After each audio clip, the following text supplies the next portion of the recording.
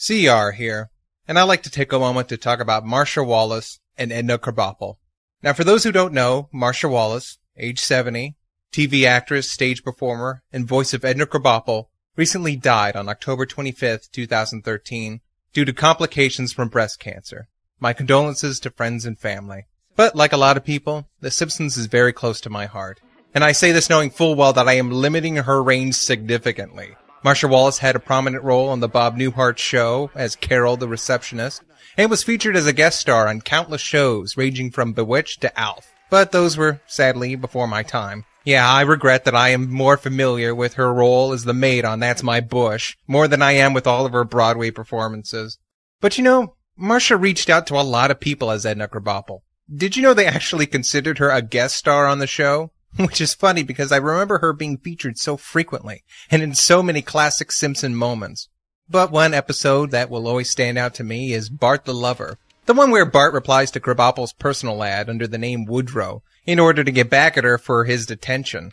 But, after witnessing the aftermath of playing with his teacher's emotions, he comes to the epiphany that his teacher is a person too, with her own hopes, desires, and dreams, and learns empathy. Bart, you are the closest thing to a man in my life.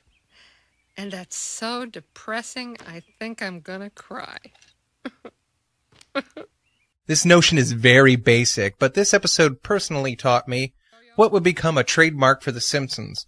These other people who occupy maybe a few hours or minutes of our lives on a regular basis have lives of their own. And you should take a moment to explore that. And maybe understand something about yourself, too. This was just the third season, very early in The Simpsons' run, but it's garnered the show a lot of success to expand on the lives of Edna, Ned, Moe, Apu, etc. I created a show because I have a passion to explore the impact that seemingly minor characters have. And I can tell you right now, this episode, and many more that came after it, were a huge influence on that.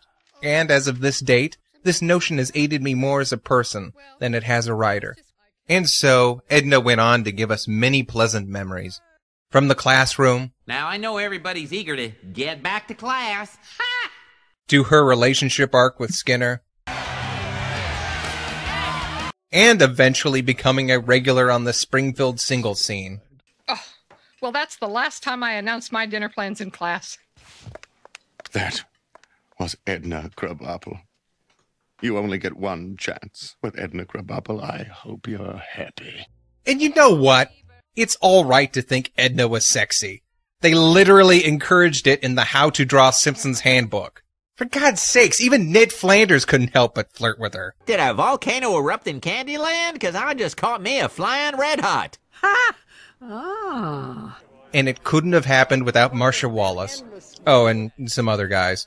Now, Mrs. Wallace was diagnosed with breast cancer in 1985, so she has literally had this condition for as long as I've been alive, and still has managed to do so much. Not only in her performing, but she was also a cancer awareness activist. And not just breast cancer. Her husband Dennis sadly died of pancreatic cancer in 1992.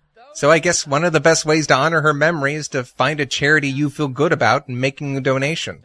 Or hell, just show that video of Homer getting a colonoscopy to promote awareness. Go ahead, just Google it.